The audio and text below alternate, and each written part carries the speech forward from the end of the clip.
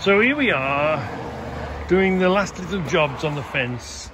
I painted the front with my Evil mix, so now we've got to paint the back, which is okay. I used a whole load of bolts in the bottom there, and that's going to hold it together, but I was thinking eventually these nails are going to give up, so I took a bit of advice. Scoutcrafter kindly told me to bend the nails down, and I thought that's great, but the nails have a small head, so they might pull through as the fence perishes.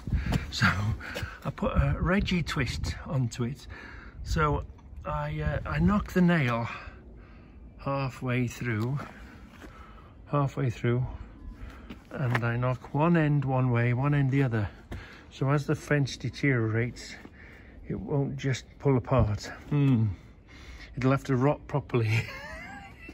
And I thought I'd give you a little give you a giggle. I've put an anti-little darlings device, so if the little darlings decide they're going to run off with the fence, or if there's a club and they get drunk and they walk past from the club and they think, oh well, let's do his fence in, well, they'll get a surprise because it's fixed here, it's fixed there, fixed at the end, and if they want one panel they're going to have to take them all, the little darlings. Right. So, that's what I'm doing today, just titivating.